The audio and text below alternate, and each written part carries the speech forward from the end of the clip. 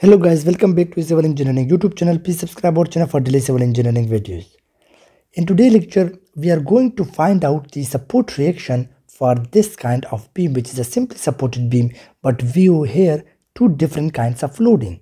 So this one is a triangular load acting on the beam, or we can say uniformly varying load. While on the other hand, there is uniformly distributed load acting on the beam, uniformly distributed load, which is not changing in its magnitude.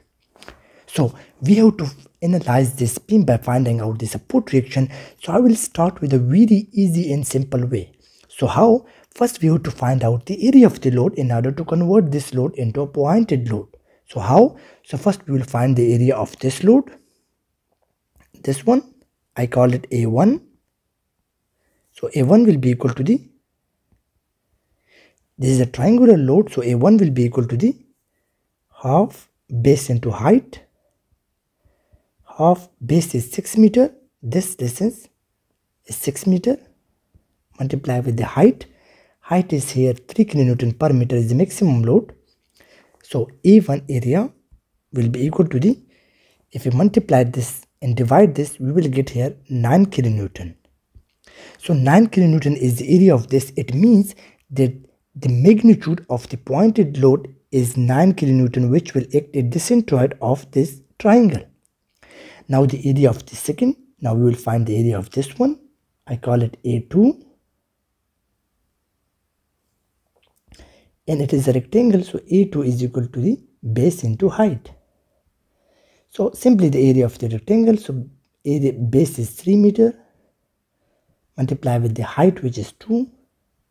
So we get here 6 kN. So now this 6 kN will act at the centroid here at the centroid of the loading position. Now keep in mind that in case of the rectangle, which is 3 meter, you see the length of this rectangle is 3 meter.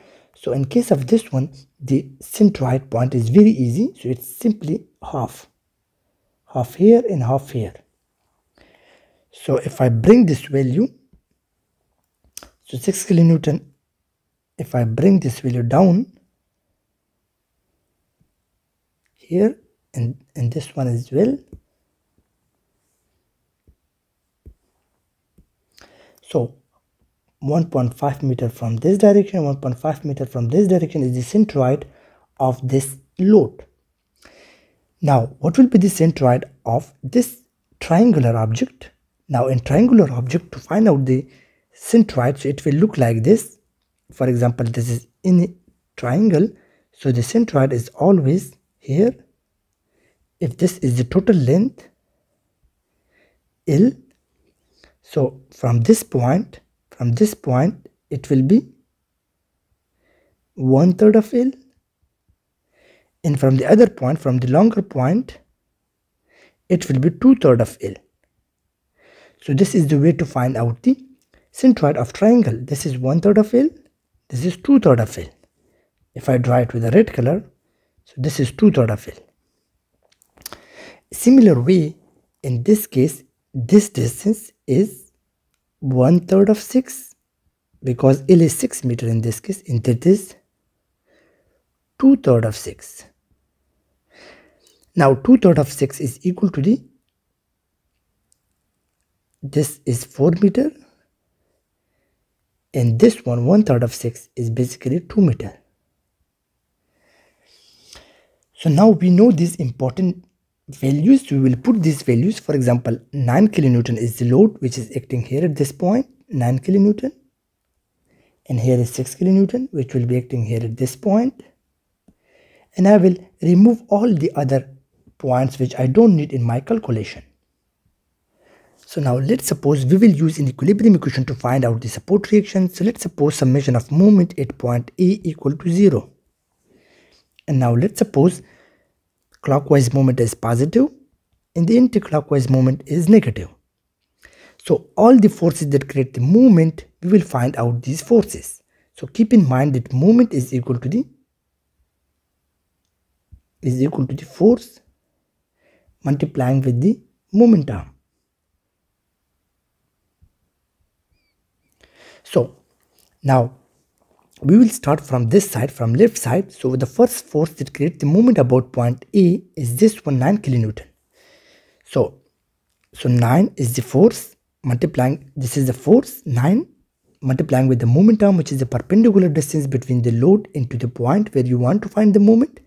So this is the distance from here to there, which we found out 4 meter before. So this is 4 meter here. So now the second force that creates the moment about point A is this one, 6 kilonewton.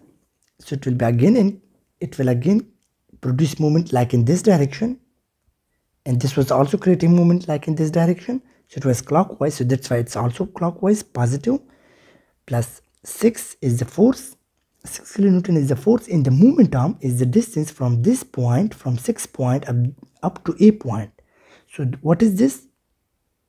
So this is 6 meter plus 2 meter, so this is 8 plus the half of this 3, which is 1.5. So this is the total distance from 6 kilonewton centroid up to A point, so 1.5. And now what is the another force that creates the moment about point A is the RB. For example, RB is acting in upward direction. So now this force is acting in upward direction, will create the moment about point A in anti-clockwise direction, so it will be negative. So minus RB multiply with the moment arm. The moment arm is the distance from B point up to A point, which is 6 meter plus 2 meter plus 3 meter. So the total is 11 equal to 0. So measure of all the moment about point A equal to 0. So now we will shift this value into the right side. So we will get 11 RB will be equal to this one value, which will be 36, and plus this other value, which is 57. So RB will be equal to the, if we divide in 8 this value and then divide by 11, we get here 8.5 kilonewton is the RB. So RB here is 8.45 kilonewton is the support reaction here.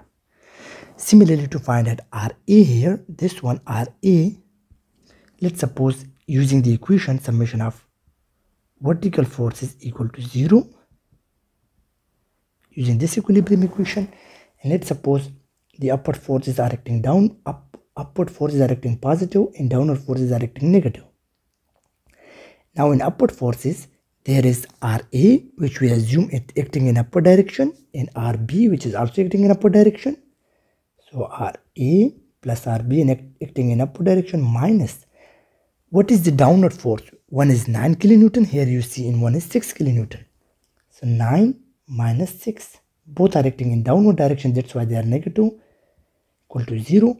So now RB is known to us because you know this is 8.45. So we will put the values and we will just simply do the calculation. So and we will shift all these values into the right side. So we will get 9 plus 6 minus 8.45, which is RB value. So we will get here the support reaction of RA, which comes out to be 6.54 kilonewton. So this is the RA, which is, let me draw it clearly here.